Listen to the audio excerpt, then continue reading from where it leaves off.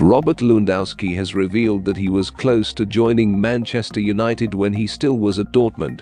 Lewandowski spoke with Sir Alex Ferguson on the phone, and he was very keen on the move and told the people at Dortmund that he wanted to join Man United.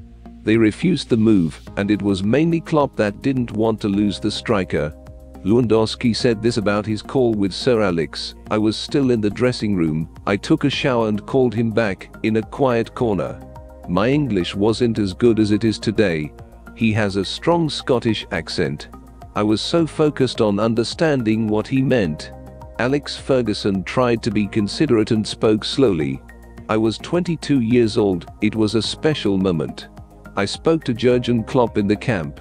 I wanted to go to Man United. But they said, 'No chance, Robert. We need you. You have to stay.' Man United ended up signing Robin van Persie instead, but he only stayed at the club for a short time. Do you think Man United would have won more titles and trophies if they signed Lewandowski?"